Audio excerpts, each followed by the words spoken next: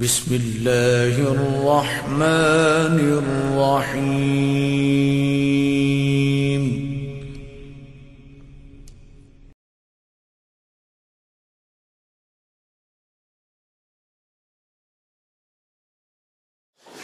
الحمد لله رب العالمين، وصلى الله وسلم وبارك على نبينا محمد وعلى آله وصحبه أجمعين. Yesterday we took an introduction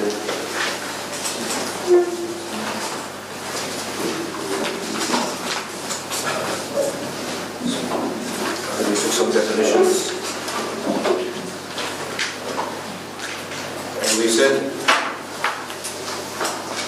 that throughout your learning, you are going to come across terms that it is very important, and we repeat this many times, to make a distinction between the linguistic meaning of a word and the technical meaning which it gets in every science which you study. To one word, there might be more than one technical meaning. One word, there might be more than one technical meaning. As you saw and witnessed from the word sunnah yesterday, for example. So sunnah has more than one technical meaning. Sunnah could be used to express that which is preferred.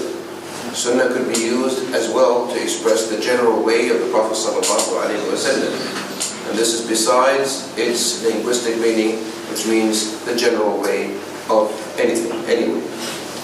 So it is very important. We stress this always.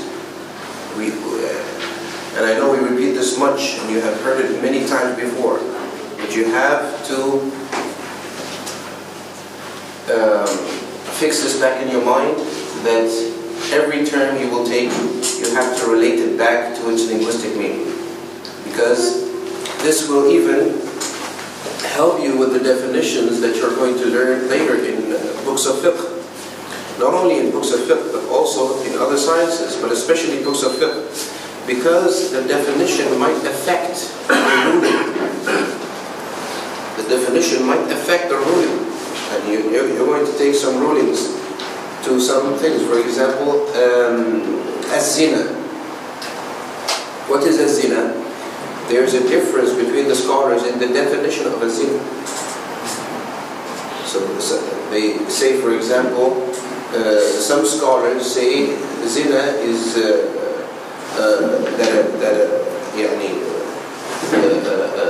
sane adult Muslim has intercourse with or has intercourse. Some of them mention in the definition that this, whoever he had intercourse with, is supposed to be someone who is, of course they call it mushtaha, and mushtaha means someone who is desired to have intercourse with. So some of them consider that which is not desired to have intercourse with, like if it was a very, very small girl, they don't consider it zina. And this leads to a difference in ruling.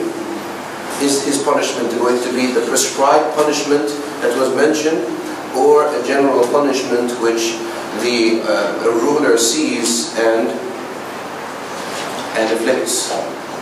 So it is very important for you to know that the definitions are based upon, all technical definitions are based upon their technical meanings.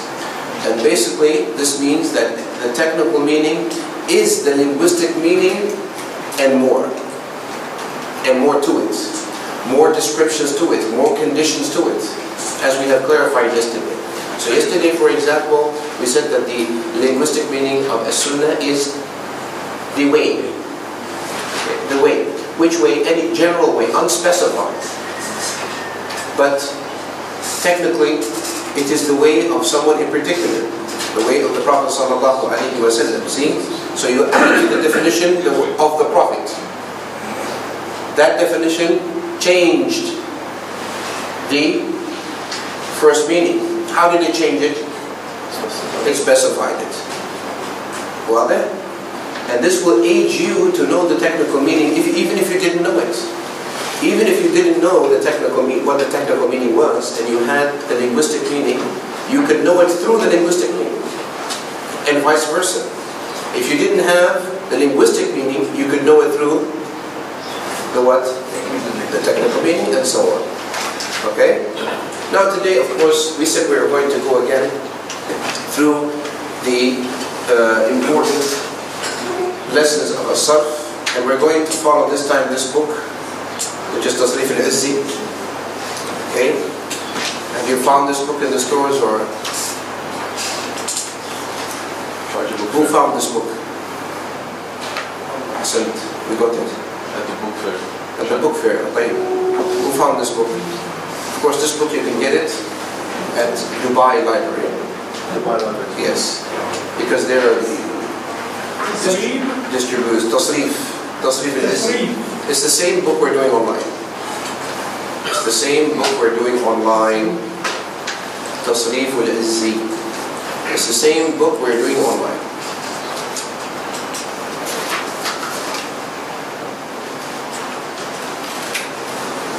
Okay? He said, Bismillah ar-Rahman ar-Rahim wa bihi nasta'een, Rabbi tamim bil khayr. Alhamdulillahi Rabbil Alameen, wa salatu wa salamu ala Sayyidil Khalqi Muhammad wa alihi wa ashabihi ajma'in. Of course, the introduction, we're not going to explain those words because we're going to explain it in fiqh, inshaAllah, when we come to it. So he says, first, اعلم أن التصريف في اللغة التغيير. Now he's going to explain to you what the word sarf means. Okay? Now, it is important to you, before you start learning any science, especially the Islamic sciences, that you at least know the definition. What is the science? The reality of the science. What is it? And there are 10 things you should know before any knowledge. 10 things. And those 10 things are the definition, and the subject, the topic, and the benefit, and the ruling, and the name, and the source from which it is taken, from which this knowledge is taken, and its relationship with the other, or to which type of knowledge does it belong to.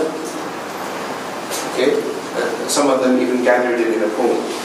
إنما لكل فن عشرة الحد والموضوع ثم الثمرة ونسبة وفضله its merit, والواضح, the one who invented it, or the one who originated it, and also the ruling of learning it. What is the ruling? Is it one of the things that are obligatory upon each and every individual, or is it based upon sufficiency? If some do it, the rest don't have to do it. So there are 10 things that are good to know before entering any type of knowledge. Okay? But a lot of scholars, they just mention one of those things, which is the definition. But it is good to know the definition, 4 of those 10 things: the definition, the fruit and the benefit of learning such a science, and the ruling, and the topic, the subject. Okay? So first of all, we're going to take the definition. What is the definition of what we are going to learn, which is called as-sarf?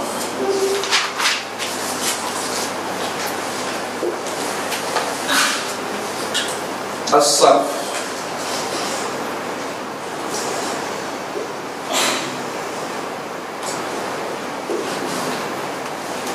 And you can say also, according to Izzuddin Zinjani, you can say also at-tasrif.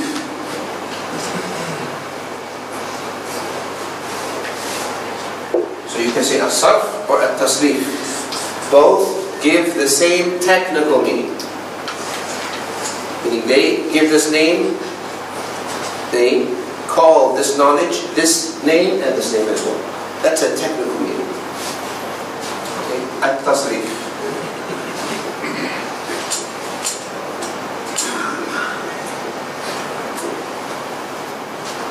So you can say say sarf and you can say tasrif. Okay, let's focus on sarf. Sarf, linguistically, these root letters, which are the sad and the ra and the fa, they circulate around two main meanings, two general meanings. The first one is changing, and the second one is turning. Changing or turning. Focus on turning.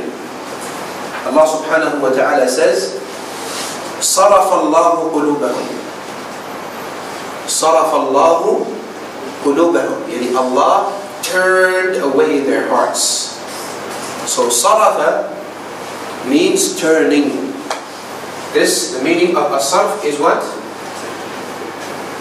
Turning. This is in which meaning? Very good. This is the linguistic meaning. So if you know that the linguistic meaning to the word of sarf is turning, can you try to guess in general the technical meaning? Yes? Yes? A specific turning, that's right.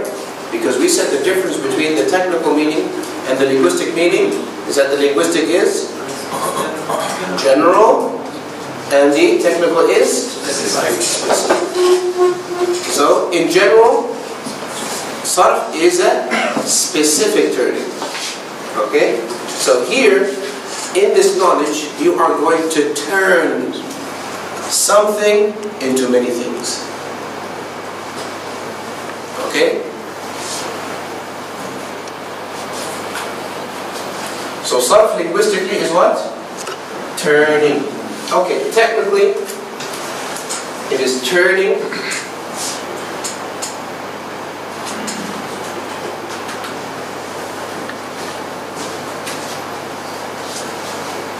the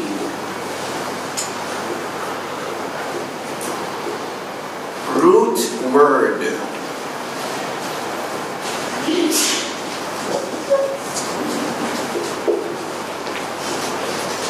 into different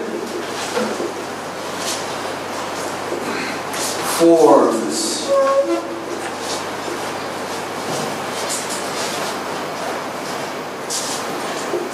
In order to express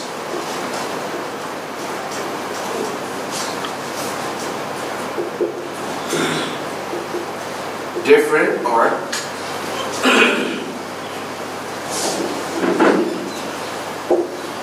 in order to express certain meanings.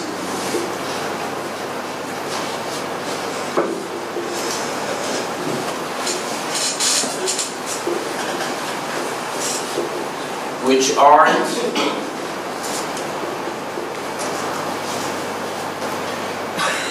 expressed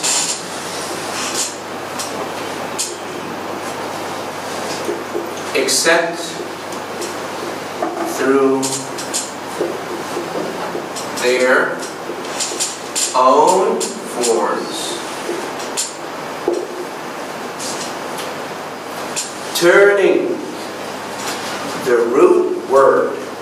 So here you are going to turn something particular into something particular.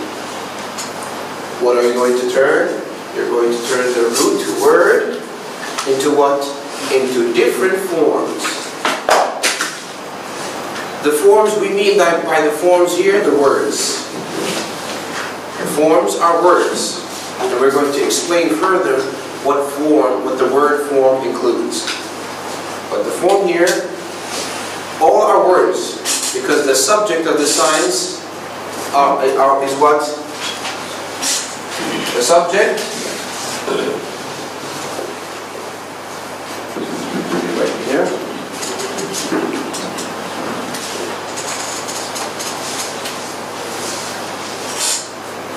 The subject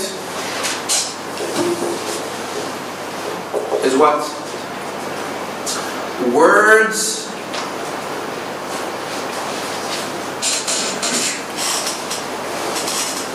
before being in sentences. Words before being in sentences.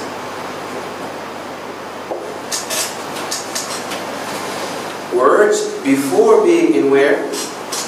Sentences. There are two sciences of linguistics. One includes or studies the word before being placed into a sentence, before you put it together in a sentence. Then there's another science which studies the word after being placed in a sentence. The first one, it studies the word individually. That means it tells you how to build the word and say it correctly. How to say it correctly. That means it teaches you how to say I did, how to say you did, how to say she did, how to say they did, etc. And this is one word. A single word. Okay? Some of it is a single word. Then, the other science which you're not learning here is when you know the correct word to use, only then can you form what? Sentences. Forming sentences is another subject that we're going to take, which is grammar. This is not grammar. This is what is called in English morphology. So morphology studies what? It studies the single word, the word individually. What words to use? This is what is most important, especially for the non-Arabs. Okay? Because the Arabs already have the words. They have the much of the vocabulary. That's why it is better for them, especially in those days, to start with grammar. It might be better for them, although I have a different point of view. I say that sarf is always the most important. Ala kulli hal, the classical way, the way they used to do it, is they used to start with a sarf. Because you putting sentences together depends on you knowing what words to put together. If you don't even know the words before you put them together, how would you form a correct sentence, let alone forming or using the correct words? Well then, this is from an aspect. From another aspect, if you want to learn grammar easily, then sarf is your starting point. So if you know sarf, every other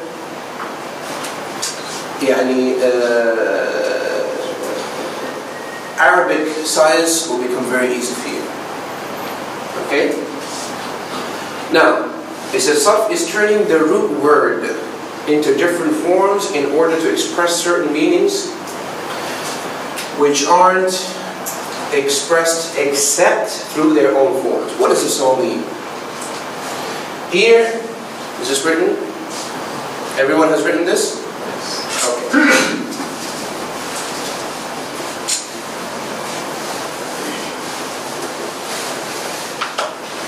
Now, what do we mean by the definition that we have given you? The root word.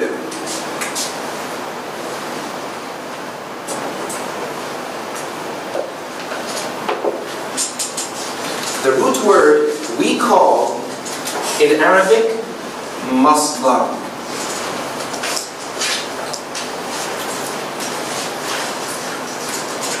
The root word, you could say the mother word, the word that from which many forms will branch out, is called what? Masdar. Masdar is what is referred to in English as the verbal noun.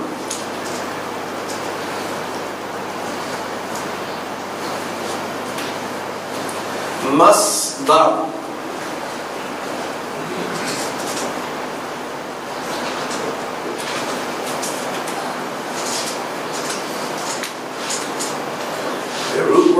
or the masdar, is what is referred to as the verbal noun. The verbal noun in Arabic is called masdar. What does it mean, the verbal noun? In English, the verbal noun. It is the name given to the act itself. The process, the action itself, regardless of the time. Regardless of the time frame. That act could be done in the past, could be done in the future, could be done at present. Regardless the time frame, the act itself, doing the act itself, the practicing of the act itself, this is the verbal noun. Okay? Like eating, drinking, walking, talking, explaining, writing, listening, etc. Clear?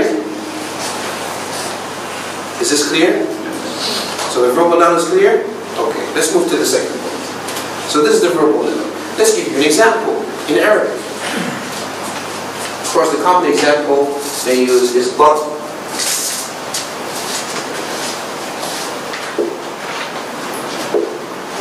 ضرب. ضرب. What does ضرب mean? Hitting. Hitting. ضرب is the act of hitting. When? No time frame. Regardless of the time frame. There's no time frame involved. Hitting, the hitting itself, we say in Arabic what? ضرب.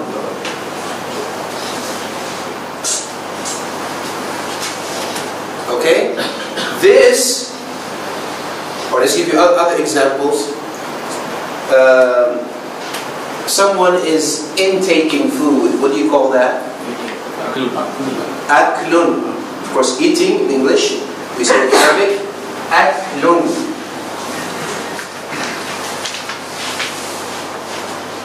Someone is intaking water or liquids. Drinking, we say shurbun.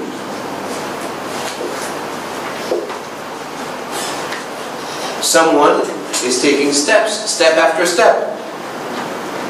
What do you call that in English? Walking. Walking, the act of walking. That's the verbal noun. In Arabic, we say mashyun.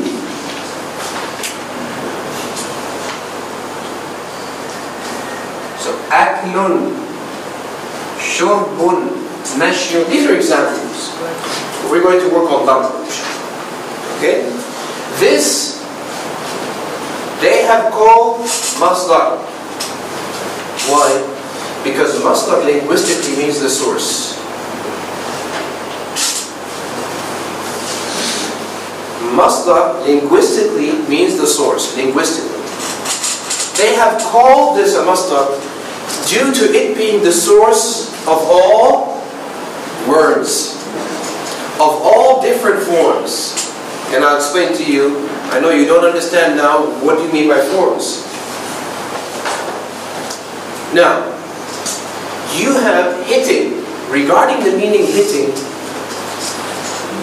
there are many ways you want to express this meaning. Sometimes you want to express that the act of hitting was done by yourself in the past. Correct? Sometimes you wish to change. You have another meaning that is a bit different than the first. Sometimes you wish to speak about an individual who did the act of hitting but in the present. Sometimes you want to express how many times, how many hits you have received. Sometimes you want to express multiple hits. Sometimes you want to express a person who is hitting.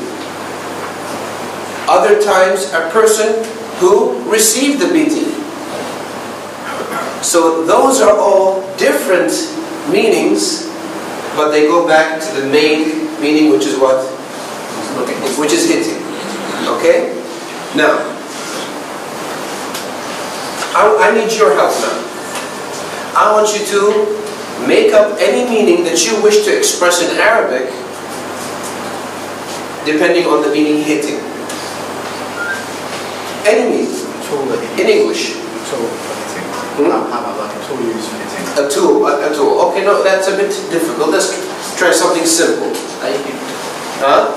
No, I hit. You want to say I hit? Okay. I hit.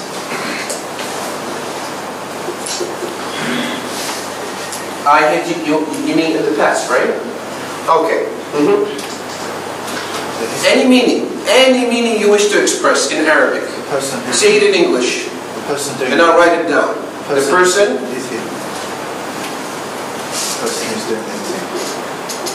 The one hitting. Yes. Yes, please. Any meaning you wish to express. Yes. The hitter. The hitter. That's the hitter. The one hitting. The one who got it. The one who got it. Beautiful. The one being hit. Yes. She got. None. She got hit. Okay, fine. She got hit. Yes. Yes. It's okay. Just keep it here because no. Hit is not only physical hit, it means another way. What way he talk is hits my brain. What way this is another not physically hit your brain. It's different. What do you mean? Okay. What do you mean it hit my brain? That means it crossed your mind? Yeah. It's tempted my brain. When you say in English it hit my brain. Yeah. Although they don't say that in English, but let's say if you say it hit my brain in English, okay? Is that a literal meaning or a metaphorical one? Metaphorical. And now we're speaking about the literal meanings. So it's okay, it's correct, and we have such a usage in Arabic, but now we mean the literal meaning of hitting. Using that word for it, used for it. But we have such a usage in Arabic. But give me a meaning now that you wish to convey from hitting. Yes, you. Yeah. So which I something is hijab or I tempted. Which way hijab is hijab my brain or I tempted. No. Let's stay away from the metaphorical meanings. Let's say any meaning you wish to express from hitting, besides the metaphorical meanings, the actual hitting. The hard hitter. Any, him please. Any meaning, anything. So he's a very hard hitter. Something plain, that he's not hitting to others. He's hitting some ball. He hit the ball very hard. He hit the ball. Yeah. Okay. So we say he. Can we say he hit? Yeah. You know the cricket playing, no? This hit is very. The hit is used in other sense. Okay, fine. We will say he hit, since you said he hit the ball. Okay? They hit. Huh? They hit. They hit. Yes. Yes, please, from the back. Yes. A group hit. A group hit. Last day hit. Now. She will hit him. She will hit him. She will hit him, huh? She will hit. Okay. Now. Very good. Okay. One who hits a lot. Yes? Now. Yes, please. Any meaning you wish to express from hitting. The last one. Any meaning.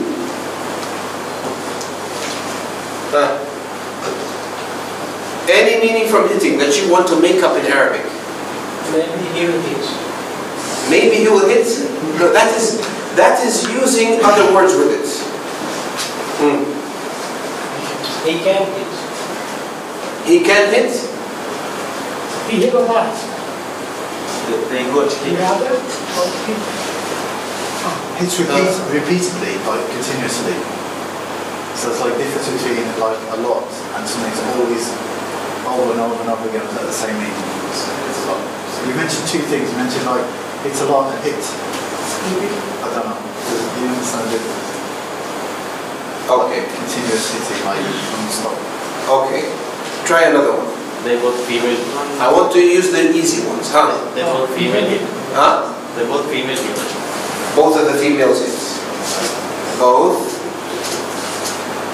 females hit. Yes, I'm okay. He hit himself? He hit himself? Well, that's still going to he hit. Yes. No. We hit. Yes. He is hitting. He is hitting? He is hitting? He is hitting. He is hitting. Okay. He is hitting. Yes. Yes, please. This is an interactive class. This is the only way you're going to learn. Huh? Yes. New. Someone who hasn't answered before. Huh? Yes. Give me up. Any meaning you wish to express. You. Me? Yes. Yeah. Anything. Could be anything. He was hit. He Was hit. very well. Very good. He was hit.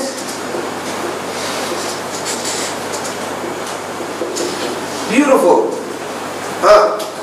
Is that your brother? Yalla, brother. Yalla. Huh? He will hit. Huh? He will hit. He will hit? Okay. He will hit. Very good. That's enough of shot. Now, watch this. Now, you are going to notice one thing, and it's a very important thing, that I am going to use those three letters in all of those meanings. Believe it or not. All of those meanings, I'm going to use the same letters. But every different meaning will get a different form of those letters. Use the same letters, but it's going to be what? A different form. That means I'm going to change how it looks somehow. Each form is going to have a different appearance than the other form. I was just going to mention the dual form.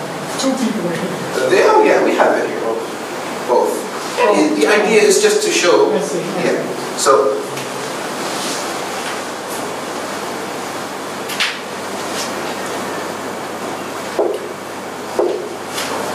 See?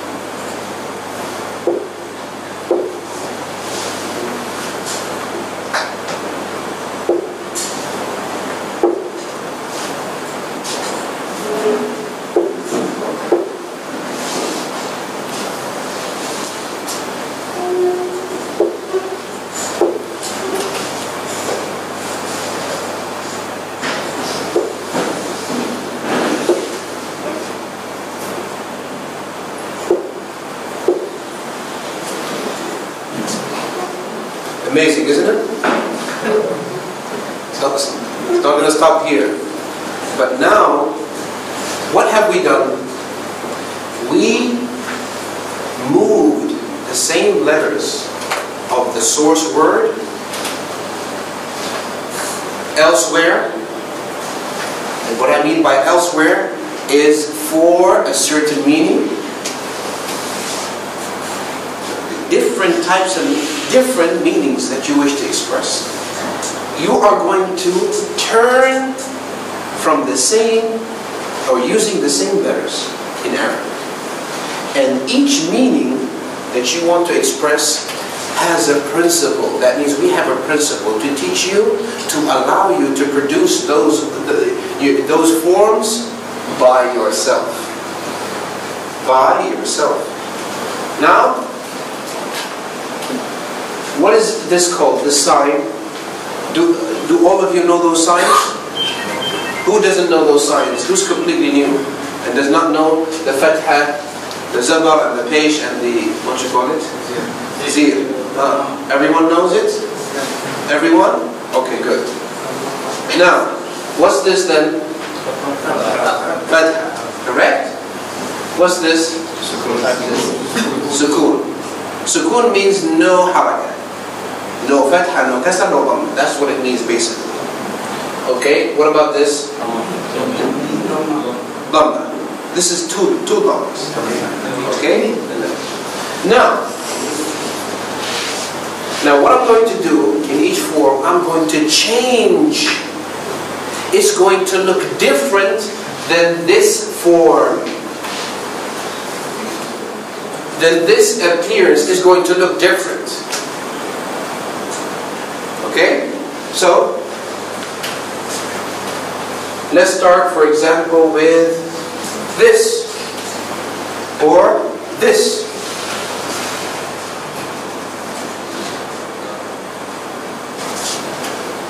So far, is it the same?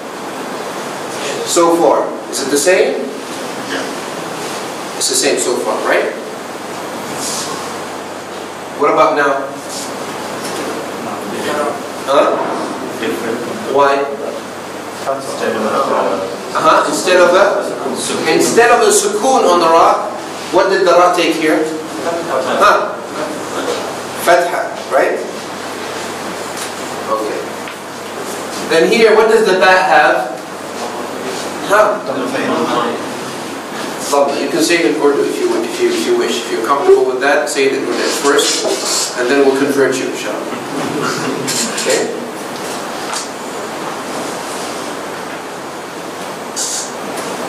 Now, the same letters are used, but what happened? We changed the harakat, and we changed the general way the word looks. Now, what does this read? Daraba. Daraba means he hits. So, what have we done? We have turned the root word into a different form to express a different meaning. How is it different? Because darb means hitting. But I want to produce a different meaning, or to express a different meaning, which is me doing that act in the past tense. So I changed the form of the word to express that particular meaning. Understood? Let's take another example.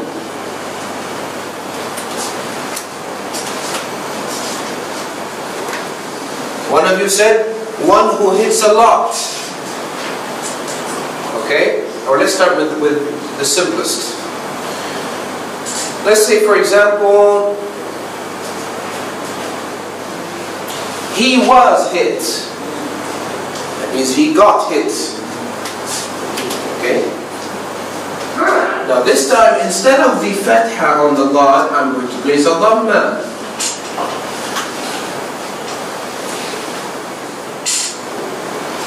And for the ra, I'm going to give a kasra. And for the ba, I'm going to give a fatha. What does this read? Huh? Duriba. Duriba. Duriba means he was hit. What did I do? I turned the root word into a different form. Can I say he was hit by saying daraba? No. Can I say he hit by saying duriba? No. Each form has its own meaning. Understood? Okay.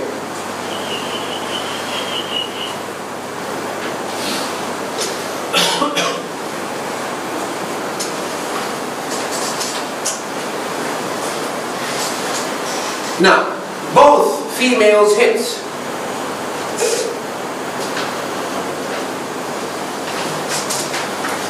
What does this look like? Which one? He hits, but it does not end there. I'm going to add a ta, and I'm going to get a fitha with an alif. What does this read now? Darabata. So see, the changing in the form could be by adding a letter, or it could be by changing the harakat. Okay? But it's never deducting a letter. Those letters will always be there, because those letters are what we call and describe as original letters. The original letters never fall. They always remain. Only those letters that are extra which fall. Like the ta. Do you see the ta here? So the ta sometimes falls from some forms. Do you see the alif here? Or here? No. This indicates that the ta is an extra letter, not an original one. So what's the difference between the original letters and the extra letters? See, the original letters are the letters which stay in all forms, no matter what form it is. Okay? And the extra letters are those letters which are found in some and not found in others. Clear? Okay. Then we want to say, let's do it in order. He will hit. Now I'm going to add a sin and a ya, and give the ta the sukoon this time, and the ra a kasra, and the ba a dhamma. Can you read this? Sa yadribu. Sayadribu means he is going to hit. He will hit. How many letters have I added? 2. Here, 2. Here, nothing. Okay? He is hitting.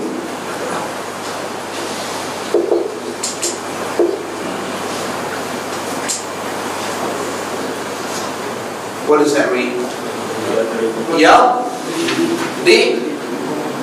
Yadribu. Yadribu. He is hitting. So you know from yadribu that when we add a sin, the sin implies what? Which meaning? Will. Okay? Here we go. We hit.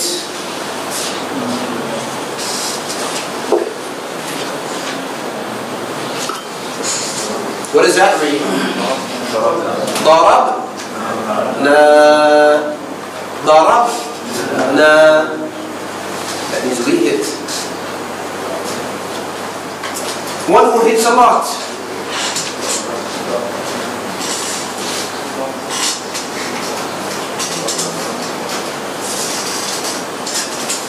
What does that read? Darabun. Darabun. This sign here that looks like a little W, this means that they are 2 identical letters. The first one is silent and the second one has a harakah. It was merged in writing into one and given this sign to express that. Wadah? Clear? Please pay attention. This little W here, what does it express? It expresses that there were two identical letters in a row. The first one is silent, the second one has a harakah. It was merged into one because it's almost merged in what? In pronunciation. Dab, ra, dab, ra, dab, dabun. So it was given a little W to express that or to indicate that. And this one, this, whatever comes here on the second identical letter is placed over the W, over the little W. Clear? Wadah? Mafhum? Like, then she will hit. She will hit. Here we said sayadribu. Here we're going to say satadribu. Wow.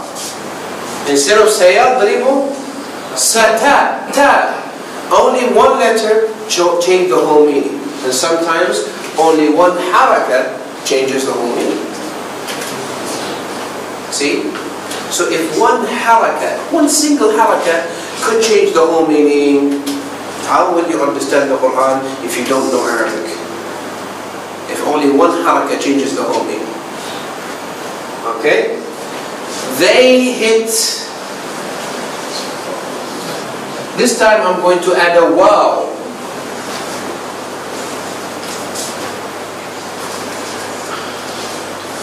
What does this read?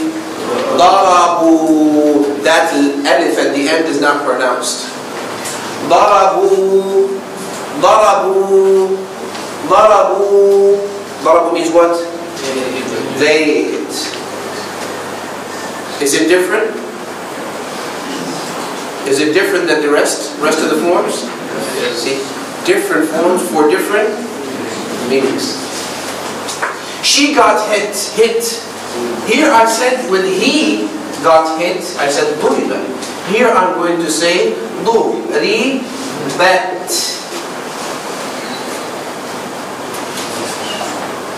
So the ta here will indicate the femininity. Now see, everything that I do here is going to be the same with every meaning I choose. Whether it be hitting, drinking, eating, walking, it's going to be the same way. Same way. So, akala, sayakul. There's only going to be a difference where here, in this middle letter. Sayakul, sayashrabu, sayarkabu, sayaqtulu, sayakfur. It's going to be the same. Same way. To express the same meaning is going to be the same form or the same idea of the form. Okay? Then we have the one being hit. Okay? Here we add a meme this time. And then after the middle letter, we add a wow. And we give the following. What does this read? Mel.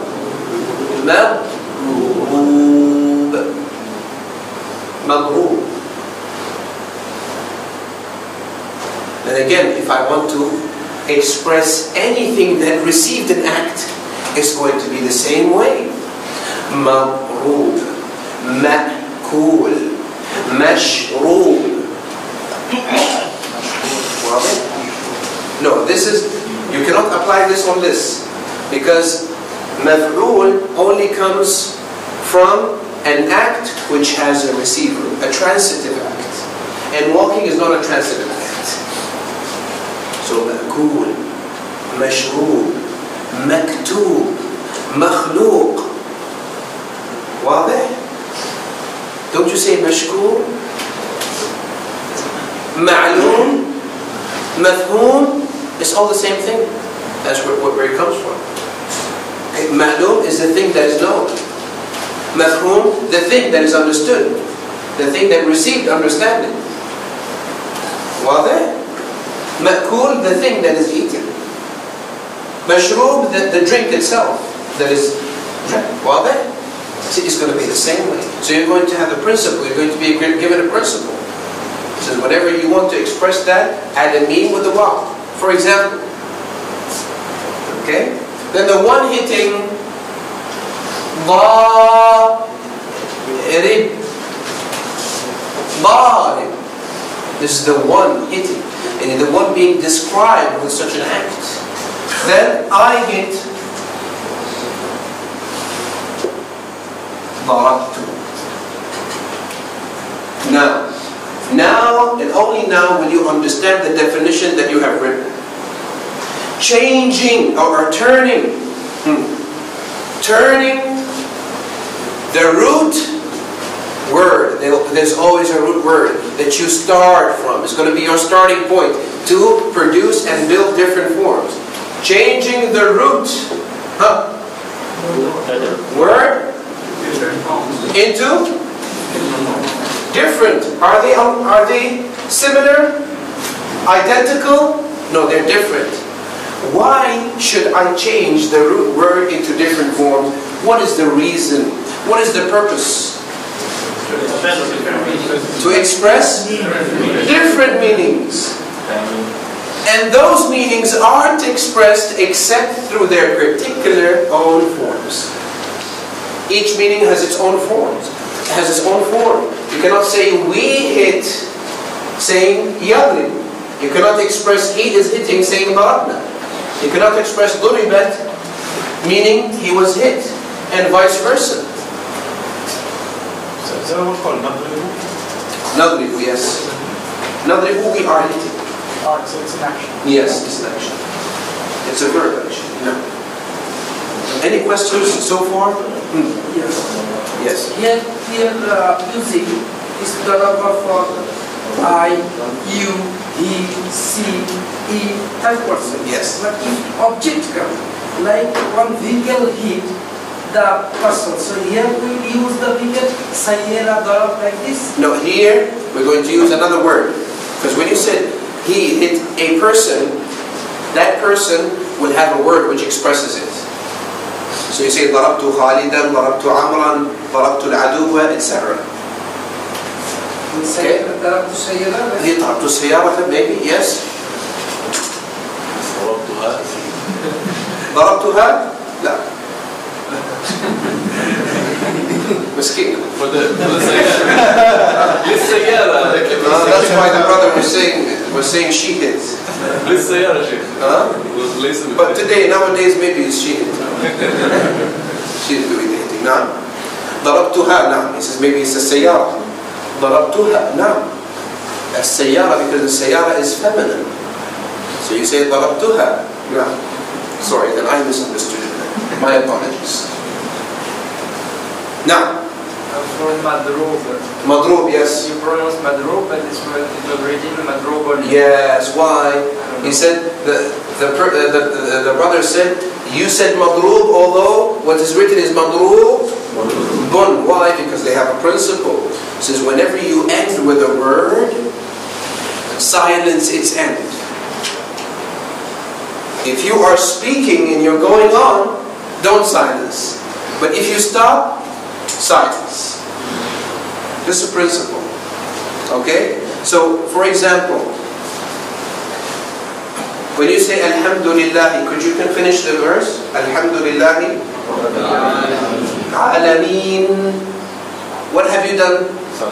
You silence the end, although Al-Alameen is Al-Alamina. But if you continue reading, Alhamdulillahi Rabbil Alameen Ar-Rahman Ar-Rahim, etc. Bismillah Ar-Rahman Ar-Rahim, Rahim, you silence. But if you continue, Ar-Rahim, Quran teachers, they always, or some of them, always let the student continue the verses. Why? So you can teach them the harakah of the last. Because usually when you end with the verse, you don't speak out the haraka. واضح؟ نعم. You are changing some harakat or adding some, yes. You are changing the meanings. So you know that's why you are doing, but is there any structure? How? Yes, that's what we'll teach you here. Exactly. This structure, this is what you're going to learn in this science. I'm going to give you the structure of how to build those forms. The principles, the ways. By the end of this course, inshallah, depending on you, because 70% of the work is on the student, alhamdulillah, when you have those principles, you'll be able to build all those different forms by the principles which you are going to obtain. Inshallah. Now, if I want to say ماذا قلت I won't say ماذا قلت that you. But let's say if I want to stop, I say ماذا قلت. No problem, right? I don't have to stress on the. No. As long as this is a general principle. When you end with a word, you silence it. There are certain exceptions, like when you end with a ta, you turn it into a ha.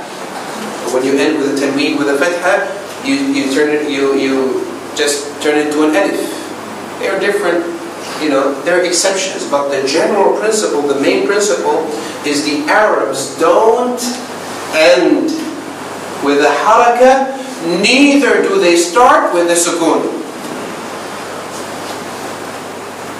The Arabs don't end with a haraka, neither do they start with a sukoon. The starting with a sukoon is where? Which language? Other languages. Okay?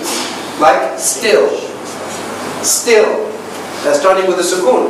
But in Arabic, this is considered to be heavy speech. Starting with a sukoon is difficult in Arabic, in the Arabic tongue.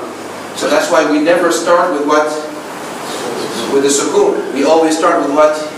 With a haraka. See? All of those words, you will not find a word starting with a sukoon. It's always a haraka in the beginning.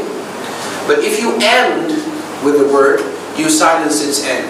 That silencing of the end is only temporary. Temporary. Yani, since you ended. But if you're speaking, if you're continuing speaking, that goes back to how it was written originally. Clear? واضح? Okay. This, you don't have to write all this. You don't have to memorize all this. This is just giving you an idea of what you're going to learn. Now, back in your mind, it's very clear what you're going to be able to do. Because I gave you the definition and explained it to you. واضح?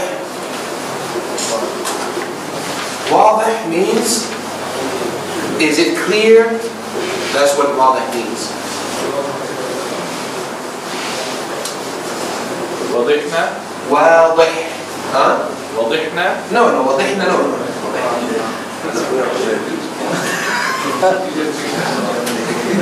It doesn't work that way.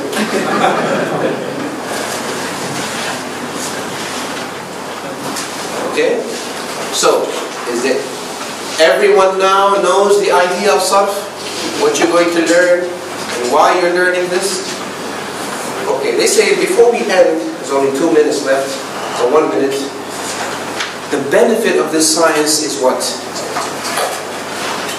All Arabic sciences are sought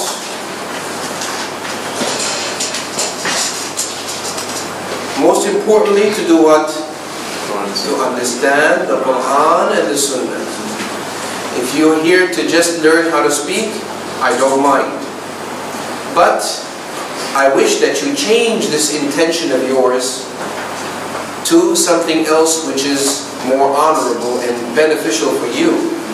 Because if you learn just to speak, then this becomes something which is only permissible. That means no reward is involved in it. But if you learn this to understand the Quran and the Sunnah, then you get rewarded. Because you wanted through it to reach to what? To an act of worship. And if so, you will turn this into an act of worship according to your intention. So they say there are two benefits. The first benefit is understanding the Quran and the Sunnah correctly. So you will know that whoever does not have the language will end up misunderstanding and misinterpreting the Quran and the Sunnah whether he likes it or not. Unless he depends fully on what he takes from the scholar, that's something else. But as long as a person does not have Arabic, he cannot understand the Quran and the Sunnah. Allah subhanahu wa ta'ala says, إِنَّا أَنزَلْنَاهُ قُرْآنًا عَرَبِيًّا لَعَلَّكُمْ تَعْقِلُونَ. Verily we have sent it down an Arabic Quran that you may understand. Clear. The verse is clear, it does not need any other interpretation. The second benefit that you get is speaking the words, the Arabic words, in a correct manner. That should be your secondary thing. But your main intention, if your intention was something else, I advise you that this is the best intention for you to learn the Quran and the Sunnah, because it is a unanimous agreement by our scholars that whoever does not have the language cannot utter one word about this religion. One single word, as Ibn Hazm says. One word, unanimous agreement. Yani, you know what it means, unanimous agreement? That means nobody different. There's no dispute in this. And this corrects what people say today. Some people, and I say people, I don't say people of knowledge, because they're not people of knowledge. They say, you don't need Arabic to understand the Quran and the Sunnah. Why did such a statement arise?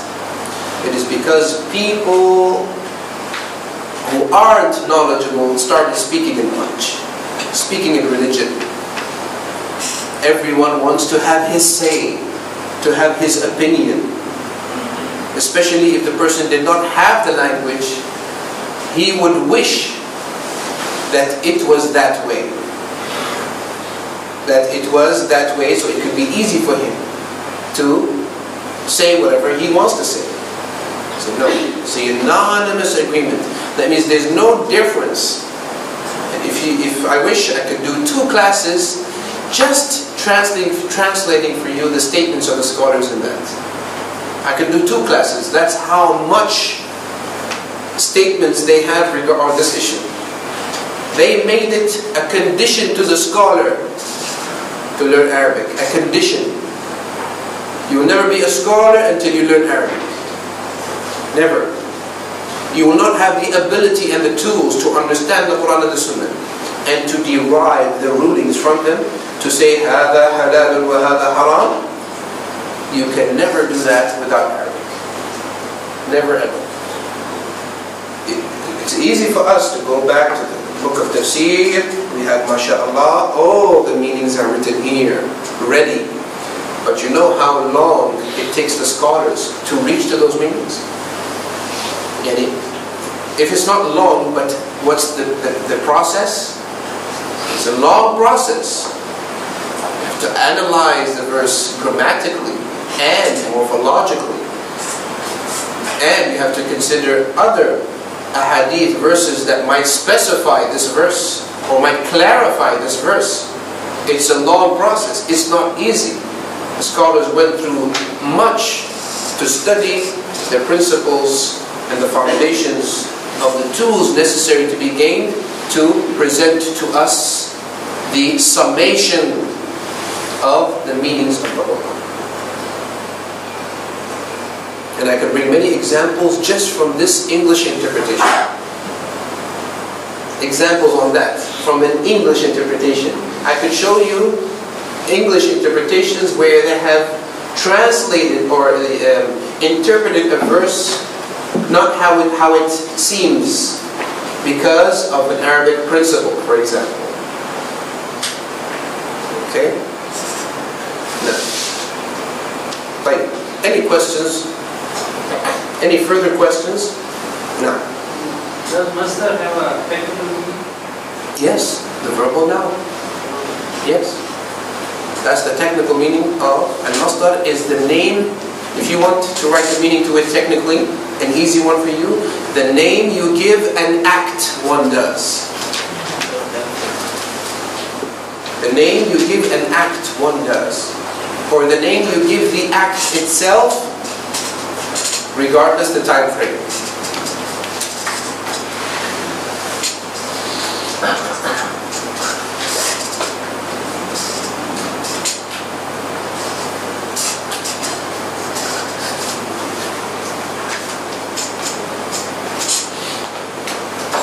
Any other questions?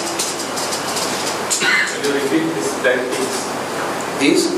10 things you have done. The definition, the subject,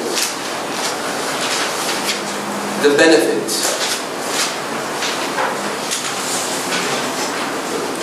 the merit,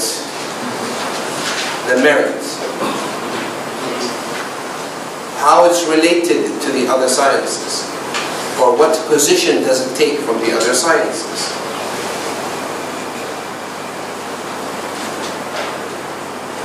The founder. Seen as source. No, the founder, as in the one, the one who originated, the one who innovated. The name. The name which is given to the science. The source. The source. The ruling of learning it. Lastly, Masail, which is the principles. The principles.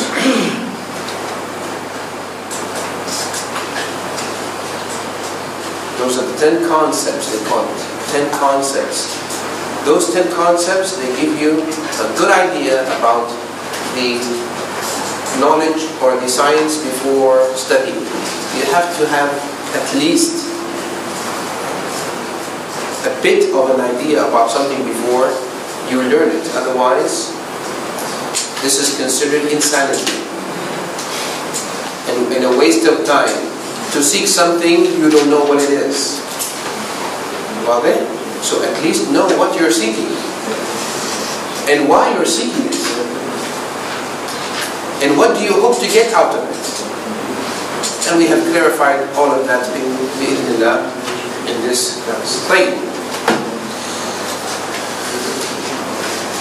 So how many categories can word in root? How many? From the root word to how many?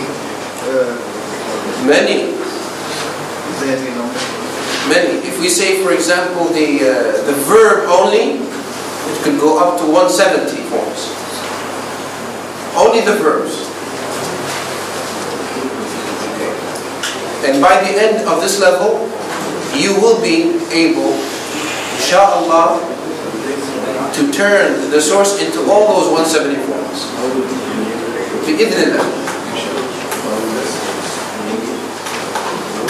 These knowledge, or these classes don't bring about their fruits except with things. Please pay attention. Okay? Now, teacher, as far as I'm concerned, I can stay here and do it again and again and again. I have no problem. But at the end, if you're not doing something about it, will you learn? If you're not studying and revising, will you learn? No. So I believe that 70% of the work is on the student. I mean the work, by the work, when he will learn, how he will learn. It's up to you. If you go home and throw the book at nearest table, that you see, and don't study at all, or don't revise, it's going to be difficult. But I'm going to give you an easy way that doesn't need too much of an effort. This is a advised and tried way, even advised by our scholars. If you want to do the least into revising what you have learned, when you go home, just read, only read what you have written or what you have learned. Just read it 3 times. They say 5 times, and then the second day 4 times, and then the following day 3 times, and the same lesson, and then 2, and then 1. But we're going to say, start with 3, then 2, then 1. You get my point? So you go today, let's say I learned something today. So I go today and I read it. I just read it 3 times. Once, twice, 3 times. Then I close the book. The following day, I read the same lesson which I took before yesterday, and I read it twice this time. The third day, I read it once. By this way, inshallah, you will not forget anything. Inshallah. Okay? Try to have a study partner, because I'm speaking about myself as well. If we were left alone, we never do anything. Unless if there's someone in the back pushing us. Okay? So have someone with you to say to you, brother, where have you been today? I was waiting for you. Okay? Have someone with you to study with. And the best study partner, if you have one, is your wife. Study with her, okay? You might get to throw some words around the house and the kids pick it up. Wonderful. Well then, okay.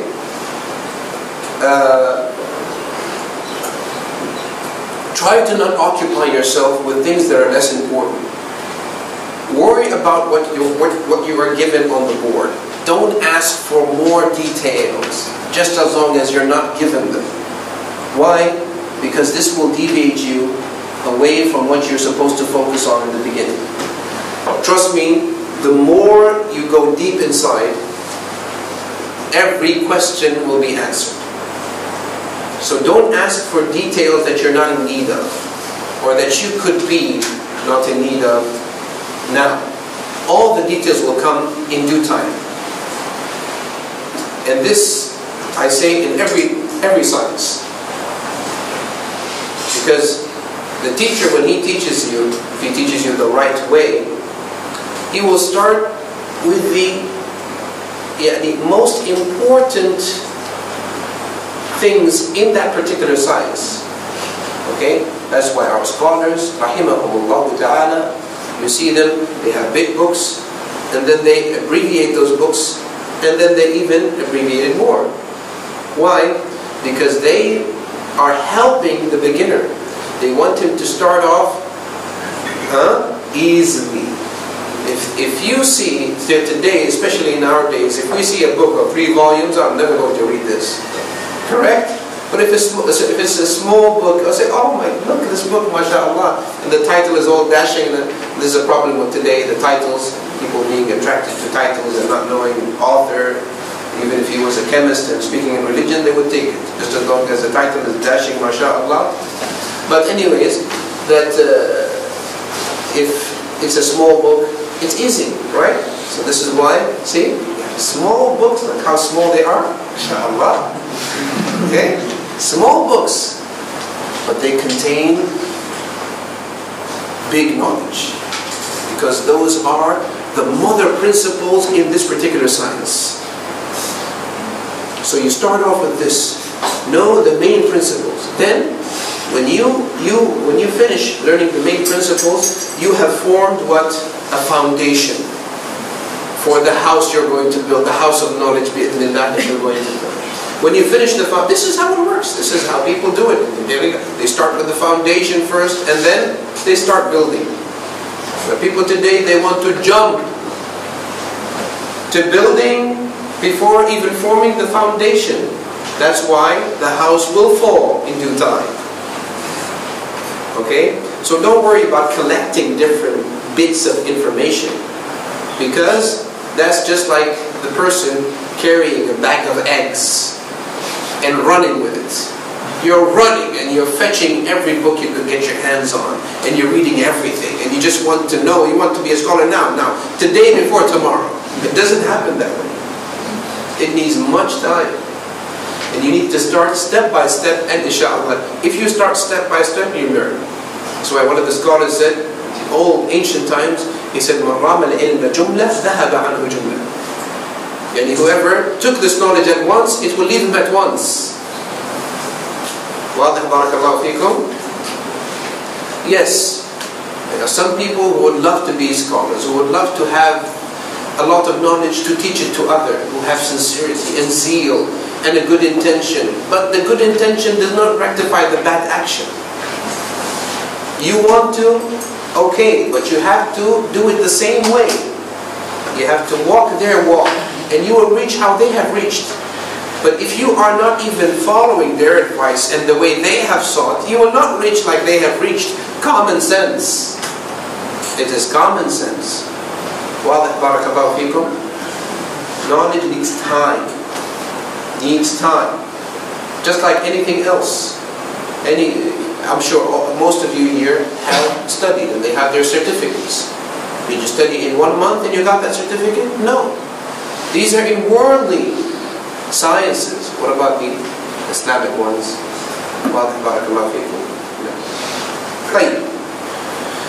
Let's jump to the second topic, inshallah. Second topic is fiqh. Now, we need to know what fiqh means. Always going to start with the definition. And trust me, there are two things. If you master, everything is going to become easy in that particular science that you learn. The first thing is what?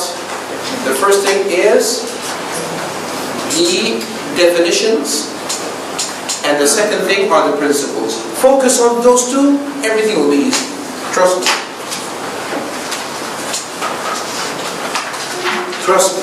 There's two things. Definitions. Whenever you get a definition, write it down. Don't let it go. And a principle, write it down, don't let it go. Okay? So, the word al-fiqh.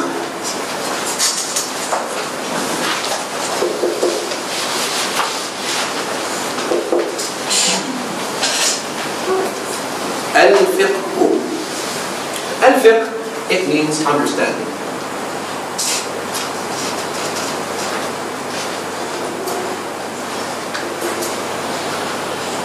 Understanding. قالوا يا شعيب ما نفقه كثيرا مما تقول. You don't understand much of what you say. يفقه قولي. أحسنت. So that they understand what I say. الذي يريد الله به خيرا يفقهه في الدين. Whoever Allah wanted good for, He will make him understand this religion. So al-fiqh is understanding. Understanding what? Any understanding. Linguistically. Linguistically, any understanding. General. Why? I told you, this is the quality of the what? Of the linguistic meaning. It is general. It's not specified. It's unspecified. واضح? Now, in Sharia, and in religion, the general religious meaning to fiqh is understanding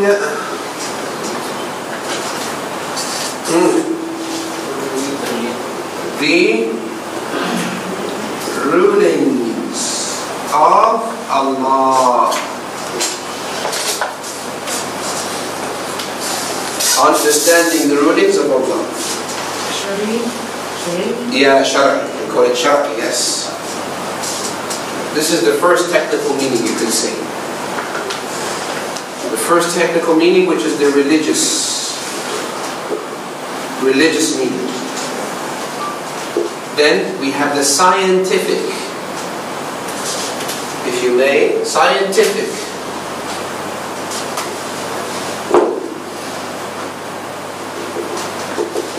Scientific meaning to the word fiqh. Scientific, we mean religious. Who means it? Allah. And who? Or His messenger. Sometimes Allah subhanahu wa ta'ala uses a word, an Arabic word, for a specific meaning.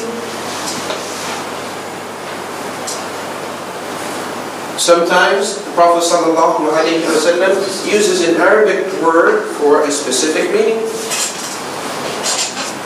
Okay? Like al-ghiba. Al-ghiba, the Prophet sallallahu alaihi wasallam gave us the meaning. ذِكْرُكَ أَخَاكَ بِمَا يَكْرَهُ.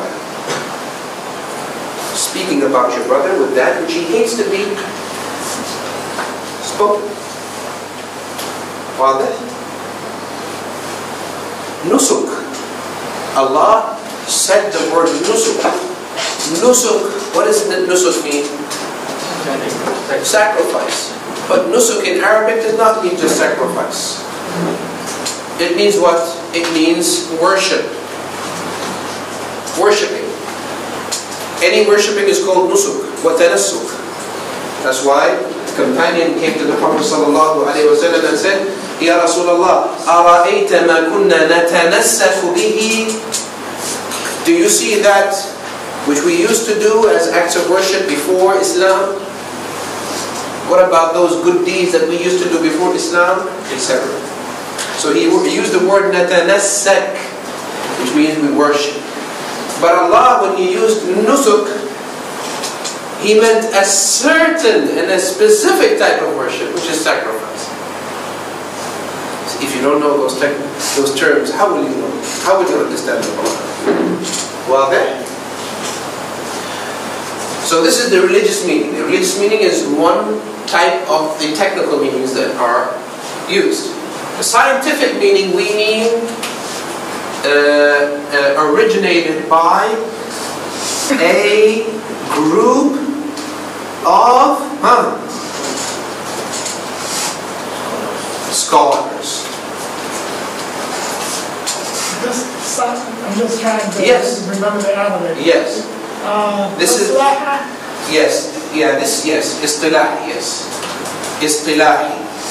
Istilahi. Yes. We said yesterday it was istilah, but technical meaning you say istilahi. Istilahi. Istilahi. Okay. Istilahi means referred to istilah, referred to the technical usage. Okay. E at the end. This is used for reference. Hindi, Amriki, Sarfi, Nahwi, and so on. Okay? A group of scholars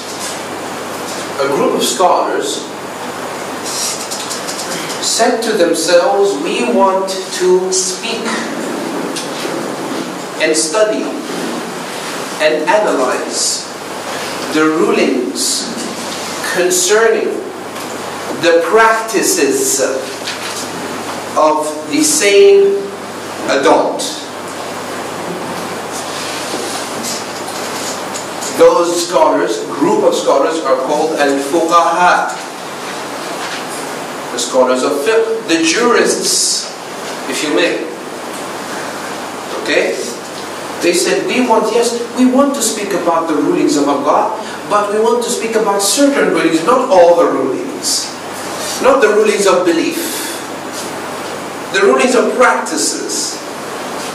Prayer, sawl, tahara, hajj, nikah, mu'amalat, etc.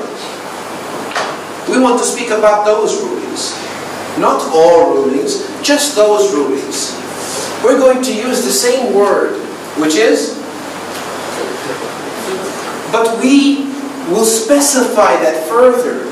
When we use the word fiqh, it's going to be a bit different than the fiqh, the general meaning of the fiqh in religion.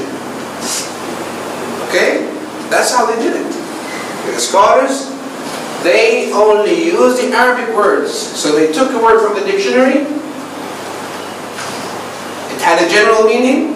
What did they do? Specified it. So what's the meaning of the word al-fiqh in scientifically? Understanding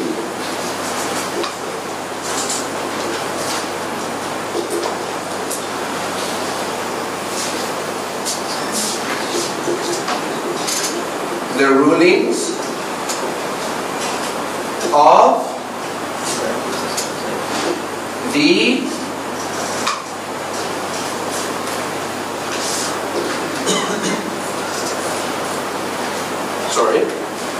understanding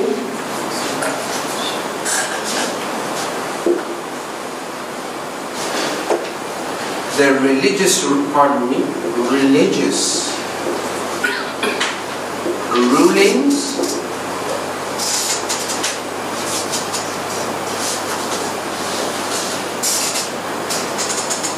of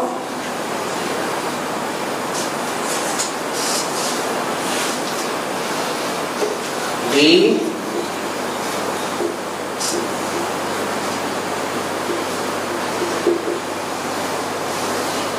practices of the sane adult.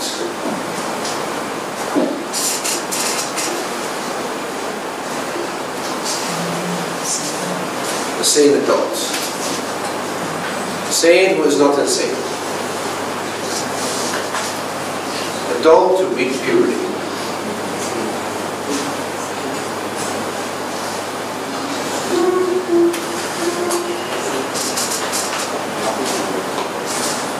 Okay?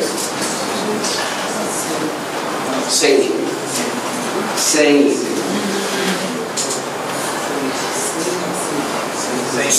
Sane. Sane, the opposite of insane. Okay, so can you tell me what's the difference between the scientific meaning and the religious one? Scientific specifies the religious one. Yes, it's more specific. It's more specific than how? Same specifying is for sane adults. No, before that. Specifying which... Specifying what rulings are. What rulings? Very good. Because here it generalized all the rulings of Allah. But here, the rulings of what? Practices, not beliefs. Not beliefs. Outer practices. Not inner. واضح? Practices, not beliefs. واضح? Clear? Now, every act you do, every act you do has a ruling in Islam. Every act you do, whether with your eyes, whether intentional, not intentional, whether it's done from a woman or a man, every act has a certain ruling in this complete Sharia, alhamdulillah. Knowing the rulings of those acts are learned where? In fiqh. Understand? Every act you do, the act you're doing, placing your hand on your chin, the act you're doing, every act has its ruling in Islam. This act that I'm doing, it has a ruling in Islam. So, understanding those rulings and how those rulings were given to those acts, based upon what? And how do we understand the evidence upon which those rulings are based? This is what we learn in where? In fiqh. Well, that's about it. That's what we learn in fiqh. Now, in order for us to understand, we have to know what are the religious rulings. So we have to know that the rulings are 5.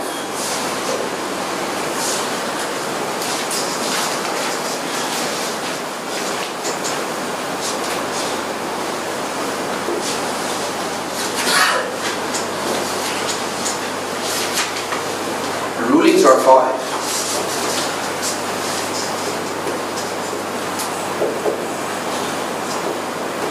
Are 5. That means those rulings which I spoke about, which are given to every act that you do, it's one of 5. There's no other. There's no 6th or 7th. It is either obligatory,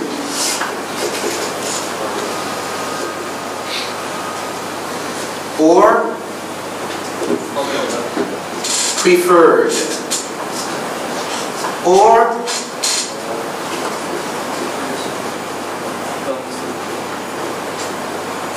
permissible, or disliked, or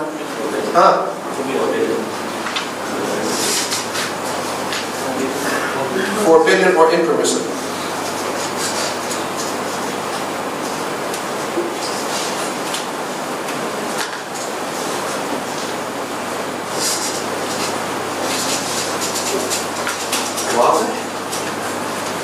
It's one of those. It's one of those 5. It cannot be other than those. It is either this, or this, or this, or this, or that.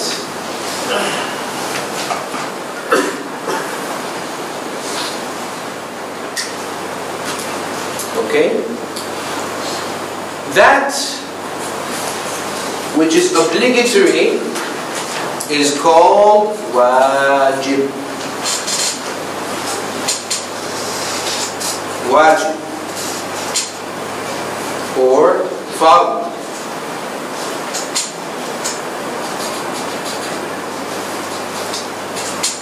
Wajib. Wajib.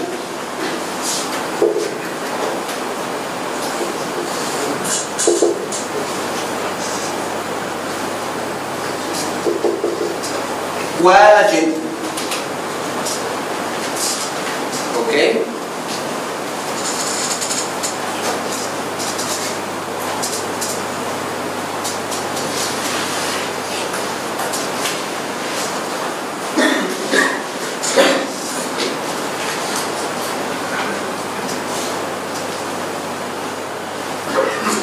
That which is preferred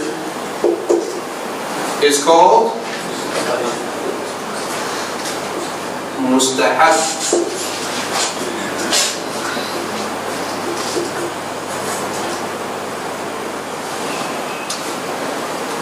Mustahab.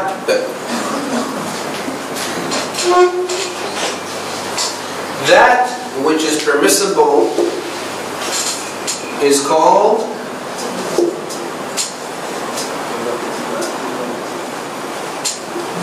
mubah. Mubah. Wajib.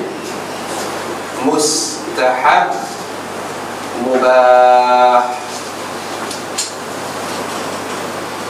That which is disliked is called makruh. Makruh.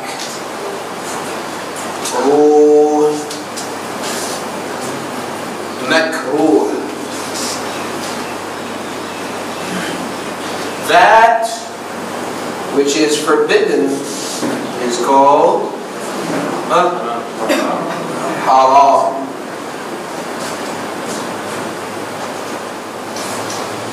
Or muharram.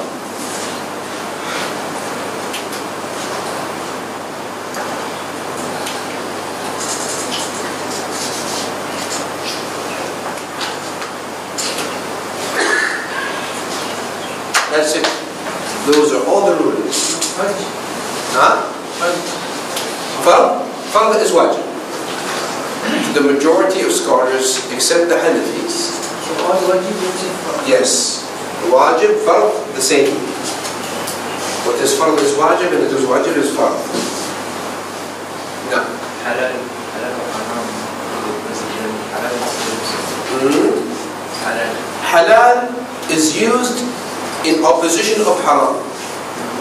That which is not haram is halal in general. Okay? That is a religious meaning. But this is a scientific meaning. Halal is used to express what is generally in the opposition of haram, even if it's obligatory or preferred. Understand?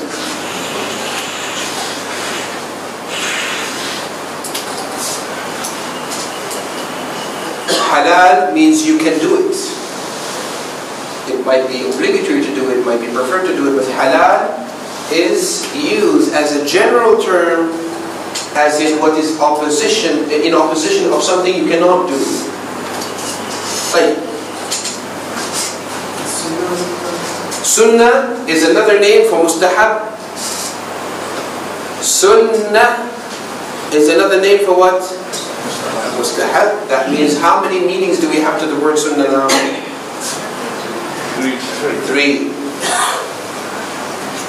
The linguistic meaning is what? The way. The religious meaning? The technical meaning? Preferred act. See how many meanings we have to the word sunnah? And because people confuse those meanings together or think that a word has only one meaning, and funny, they think that the technical meaning is only meant from the word. That's why the confusion happens. And people consider that to be, that is wajib to be preferred, or that which is preferred to be wajib. People might confuse the two. Okay? What is the ruling of reading another surah after Al-Fatiha? There we go. There we go. See? Wajib. It's not wajib. It's mustahab. See? This, how did it happen? From people not making a difference between the terms, the meaning of terms. So people, this is why people believe things that are only mustahab to be fard, and things that are fard to be mustahab, because they do not make a clear distinction between those meanings in the terms. Wadah? Clear? This is written, inshaAllah? Yes.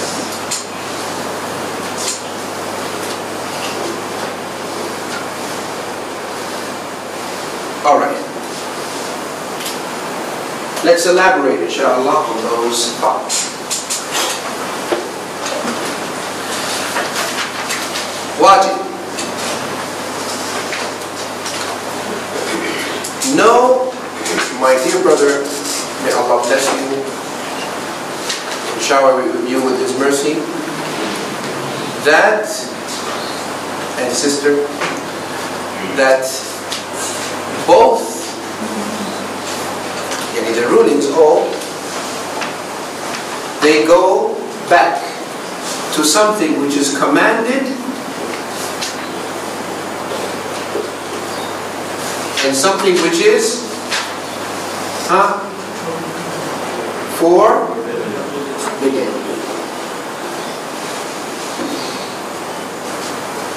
Now I'm giving you the same rulings, but in another classification, another way, classified differently. In the middle is something which does not involve a command or a forbidding. Now the things which are commanded are of two types, and the things which are forbidden are of two types.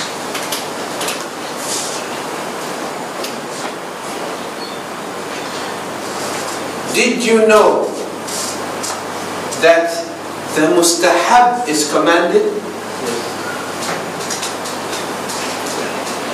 And did you know that the disliked is forbidden? What do I mean?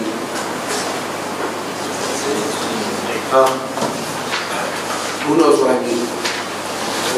Did you know that the mustahab is commanded and the disliked is forbidden? Where did we know that this thing is mustahab? See, there are commands and forbiddings. The ruling go back to this. So for example, the Prophet sallallahu alayhi wa sallam said, أوتروا يا أهل القرآن فإن الله وتر يحب الوتر. أوتروا. What does أوتروا mean? Pray with it. Pray with it. Pray. What is that called? A command. Although praying witr, is it wajib or mustahab? It's mustahab. Okay? So where did the mustahab come from? It is a command which was released, but not in an obliging manner. Okay. Let's start, inshallah, step by step. The command. The command comes out in two ways. It is either commanded in an obliging manner. Yani you have to do it. You don't have a choice. Okay? But sometimes we have other proof proving that that command was not meant in an obliging manner, but just a guidance to what is best. I'll give you an example. Okay? Now, the Prophet ﷺ said, what awtiru, that means pray witr. Okay? But in another hadith, we find the Prophet ﷺ was approached by an Arab, a man, and said, tell me what Allah has prescribed upon me of prayer. So the Prophet ﷺ said 5 prayers in the day and night. How many? 5. So if we go back to that command, awtiru, we understand that that command, was it meant in an obliging manner? Awtiru, pray with it. Was it meant that it is something that you have to do? Or it's optional? What do you think? Why? How did we know? From that other hadith that gave us proof that that command was not meant in an obliging manner, but that command was a preference, a recommendation. Okay? So when to know if a certain command is in obliging manner or not?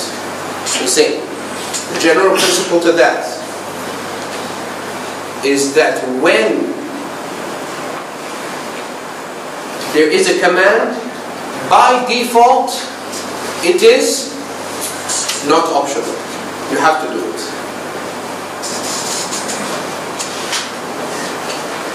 And this is a principle which says the command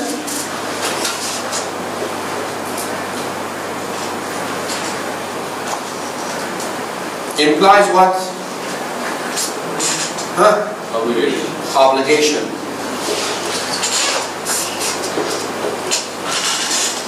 The command implies This is by default.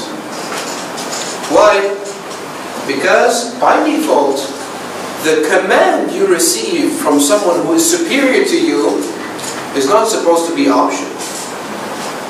Well then, that means if your father tells you, do this, can you say, I'll think about it? Huh? Can you say? No, see? And the proof is, the boy said no.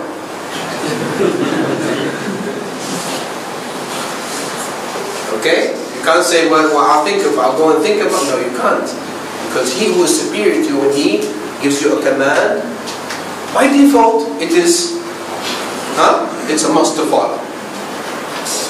Okay?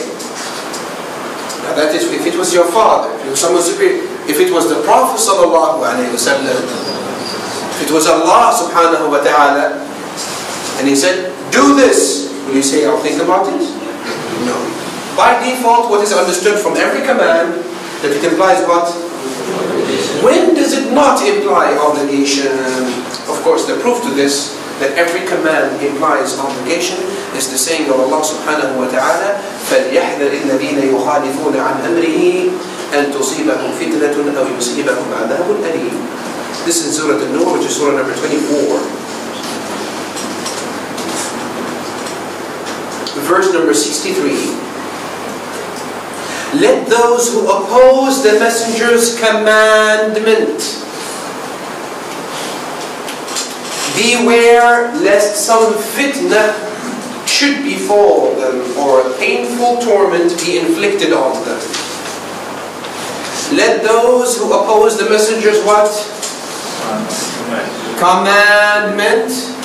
Beware lest a trial should befall them, or a painful torment should be inflicted on them. Painful torment. Are you going to be punished for something which is optional? Or something which is obligatory? Obligatory. So this verse proves that whenever there is a command, if you do not do it, there is what? Punishment. Which means that every command implies obligation, unless proven otherwise. Unless we have another proof that says otherwise. Understand? So here, if we apply this principle on the saying of the Prophet ﷺ, pray with it. Now, if you did not have any other proof, and you heard the Prophet ﷺ saying, pray with it, what would you say? سمعنا وأطعنا. أليس كذلك؟ نعم. سمعنا وأطعنا. Okay? But if you have another proof, if you heard the Prophet ﷺ again saying that the prayers which are obligatory upon you, which don't concern a reason, are 5 prayers in the day and night, what would you understand from the saying of the Prophet ﷺ at first? Pray with the recommendation. It's a recommendation. Based upon what? Based upon your preferences, your desire, your mere opinion, your rationale? No. Based upon what? Proof. Evidence. Proof. That's how the scholars do it. That is how the scholars do it. See, the scholars, they have a text, right? Releasing a command, correct? Pray with her. The scholars see, pray with her. They apply this principle.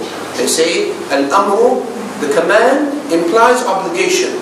So if the Prophet ﷺ said pray with her, that means we have to do it. That means this is wajib. Let's say, and in the beginning. Then the scholars came across another hadith. They said, this hadith proves that the prayers, the unspecified prayers, which are obligatory, are 5 prayers only in the day and night according to that hadith. So this indicates that the command here to pray witr is not in obliging manner, but only a recommendation. So they say, so witr is recommended. So where did their recommendation come from? Understand? The recommendation came from a command that was taken down a level because of another proof. Otherwise the command stayed in that level. Stays in the level of what? Obligation. If there's another proof, it takes it down a level to being only recommended. Not permissible. Recommended. Recommended is different than permissible. Permissible, that means there's no reward to it, unless it leads to something else. But recommended means there's a reward. Understand? Is this clear? Okay. So you see how the scholars do it? The scholars do it with what? With evidence. They do it with evidence. But today, how do people do it? Especially on the media. You get every type of, different types of people speaking about religion. What do you hear? Even if you didn't have Arabic. In my opinion, I think, I would presume, I would expect that this would be recommended and not obligatory. This is classified by our scholars by their unanimous agreement as a sinfulness. To speak in matters of religion without having the proper tools. To say, I think, I presume, I see that this is stronger. You say, you do not see already. You don't have the tools to see. Just like the one who has a weak sight cannot see without his glasses. You don't have the tools. How can you say, I see, and you don't see? So see, the scholars, how they do it according to a proof. Not just a mere preference, personal preference, or according or emotionally. No, rational. This proof, that proof, put it together. This command does not imply obligation. See, if you learn those principles, everything will fall in place, and you will understand how the scholars reach to the evidence and why they have disputed, etc.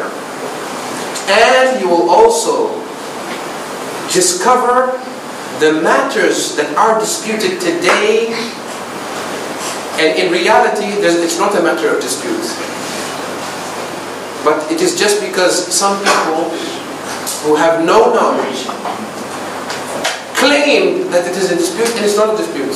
It's just because they misunderstood. Clear? That's why you have people today saying music is permissible.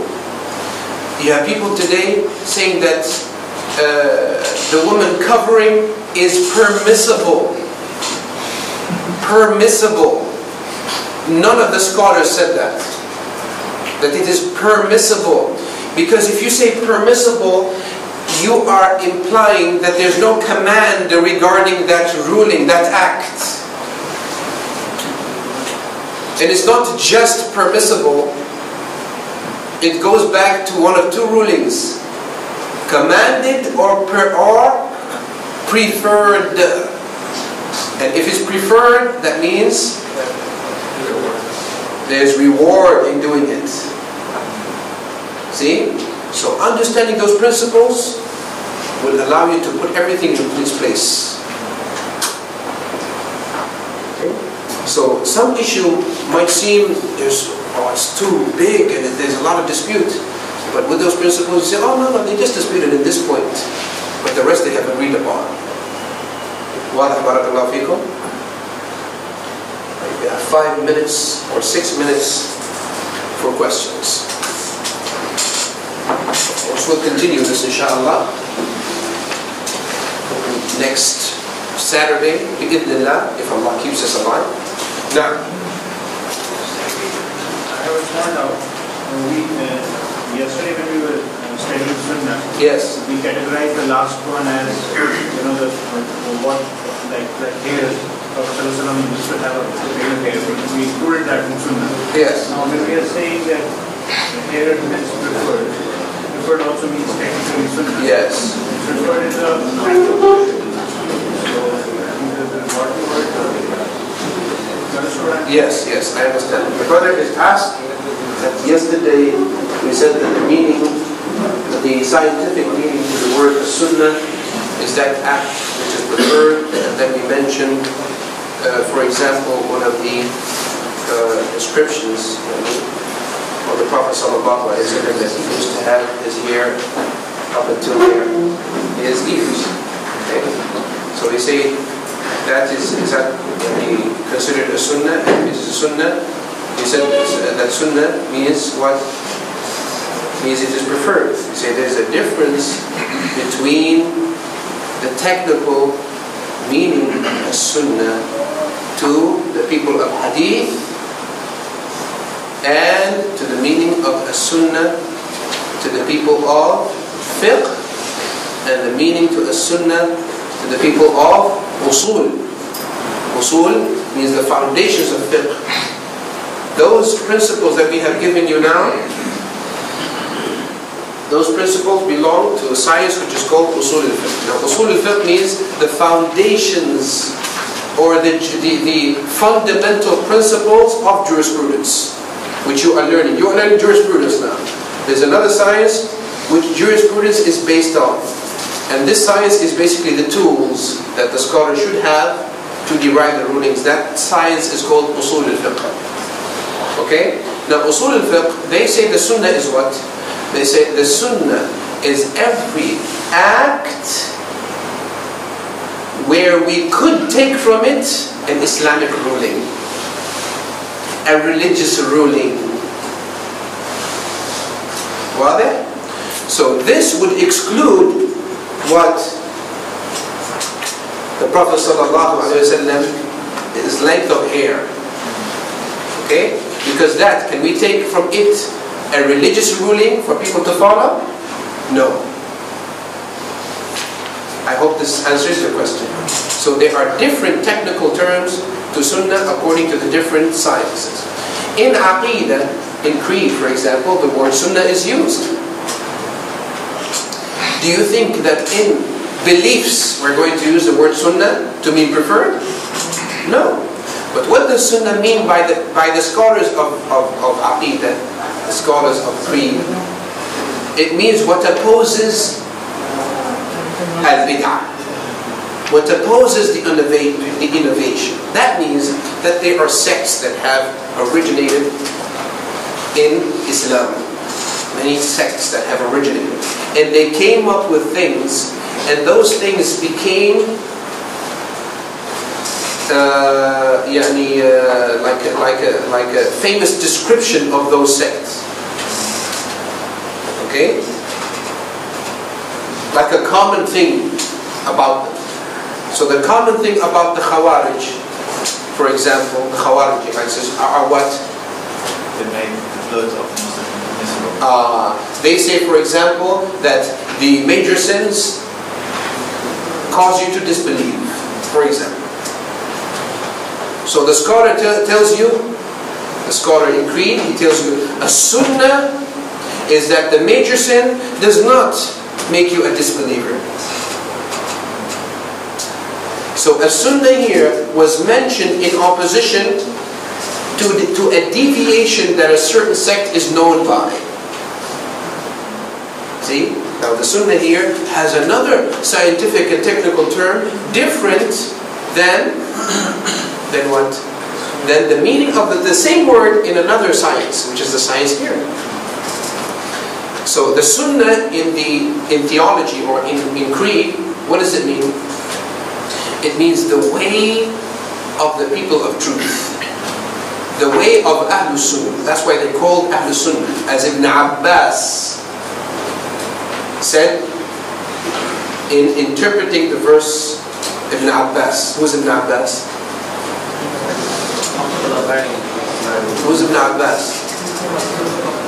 one of the biggest scholars of whom? The companions of whom? Of the Prophet sallallahu alaihi wasallam. He said regarding the verse, يَوْمَ تَبْيَضُّ وُجُوهٌ وَتَسْوَدُّ وُجُوهٌ. He says, on the day where some faces will become white and some faces will become black. He said what? He says the faces of Ahlus Sunnah. That's him saying, not me. The faces of Ahlus Sunnah will become white. So he called them what? Ahlus Sunnah. That means the right way. The people of the right way. The people of the Sunnah of the Prophet sallallahu alaihi wasallam. The way of the Prophet sallallahu alaihi wasallam. So the right way regarding the major sins is that they don't cause you to disbelieve as many people believe. Because that is a belief of a deviated sect, which is called a for example, okay? Well then. Another famous deviation that many sects have is that they speak ill about the companions of the Prophet sallallahu alaihi wasallam. So we say as-sunnah, if we're talking creed, we say as-sunnah al-imsak amma shajara bayna as-sahaba wal-thana'u alayhim wa 'adamu at-ta'n fihim wat-ta'arrud alayhim. What does that mean? That means the sunnah is to refrain and abstain from speaking in anything related to the differences that happen between the companions. We only hold for them what? The complete praise, and we don't dare speak ill about any of them. This is the way of Ahlus Sunnah. This is the Sunnah.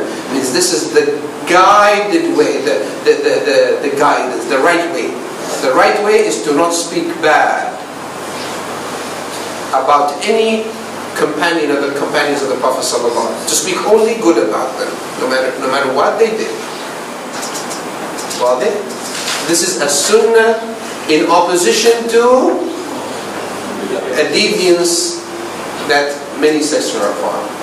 You see the word as-sunnah? So as-sunnah in usul means a way from which you can take a religious ruling. Now, the hair, did they take it from it a religious ruling? No. They said this is only a habit that the Prophet sallallahu alaihi wasallam used to have. So that means no one can come and say, it is preferred to grow hair to the ears because the Prophet ﷺ did it. We say the Prophet ﷺ did it not as something preferred. So if you do it as something preferred, you are opposing the Prophet ﷺ, not following. Even if you're following him outwardly. But in the reality of the matter, you're not following him. Why? Because he did it how? No, he did it. The Prophet ﷺ, he did it out of what? A habit. And you're doing it out of what? A worship. You're taking it as a ritual. And he did not. Well then? So if we are doing it as a book, out of book, is it rewarded? Even if you're doing it out of hope. Because if you're doing it out of hope, that means you are expecting from Allah a reward out of this hope. You are seeing it as something which is pleasing to Allah, and that means you're finding it mustahab, etc. Now, what about the lahya? The lahya is by the unanimous agreement of the scholars wajib, but they have differed, as we said before, between in the matter of the extent that the lahya is grown, and that will come inshallah later. Now, any other question? Yes. Can you just repeat the meaning of sunnah by the fuqaha? The act which is preferred. By the fuqaha, the act which is preferred. Even though a lot of them don't use that term, by the way. They use mustahab. Only a minority use sunnah. Now. you said something about deriving a religious ruling. That's usul. That's meaning of sunnah to al-usuliyin. Now. So finally we can say all mustahab are sunnah. Yes. All mustahab. Yes. In which way? In which meaning? In technique. Yes. Which technical meaning? To the jurists. Way of people. To the jurists. Yes. And sunnah may be obligatory. Yes. That means wajib, mustahab. Yes. If it's used with which meaning? It's also repeated. Huh? Sunnah in the general. In the general meaning, very good. The way of the Prophet, the general way of the Prophet sallallahu alaihi wasallam, or the usuli meaning. Now, it may be wajib, maybe mustahab, maybe mubah, maybe haram also. In some way. no, it is either yes, the sunnah in the general way. Yani, no, the general way of the Prophet sallallahu alaihi wasallam. Whatever he said, did, affirmed, or the attributes. Yeah, Hadeeth may be permissible for us. Which? I mean, like the yes. doing this permissible. Yes, if you go here just because it's permissible.